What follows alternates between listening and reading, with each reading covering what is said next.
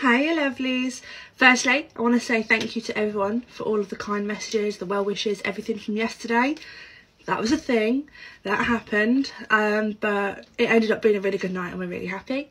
So moving forward, we're going to do something fun today. We're going to play with some lashes. We all know I love magnetic lashes, and Lola's Lashes has sent me 2 different sets. I have the amethyst magnetic lashes. I mean, look at the packaging for starters.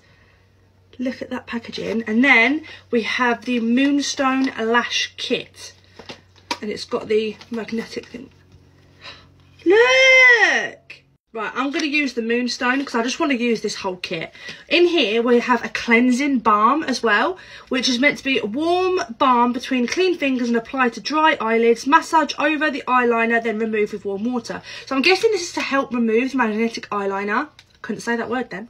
So I'm going to do another video trying this out tonight when I take it all off. I am going to trim these to fit my eyes. Usually I trim just after one set of magnets. Okay, let me show you. So you can see there's tiny little magnets on the magnetic lashes. I usually trim just after one set to make it smaller, and so I have a magnet on both ends of the corner and the outer lash line to secure it at both ends. Now, I'm not sure if you can really see it, but there's a magnet just here, and I'm going to trim it just there.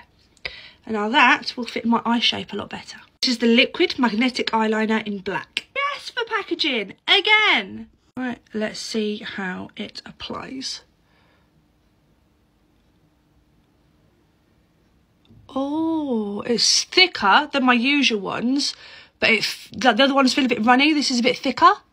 Okay, I think I'm used to a lot cheaper and thinner. This is stickier and thicker, so it's not at all neat. I really struggled putting it on, and I think that's just because it didn't run as easy as the other one. You have to really place this, and it kind of creased my eyelid as I was pulling it and placing it, but I think that's just going to need practice on my part.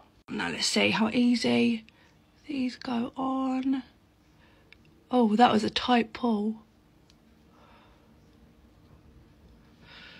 Okay, that was so fucking easy.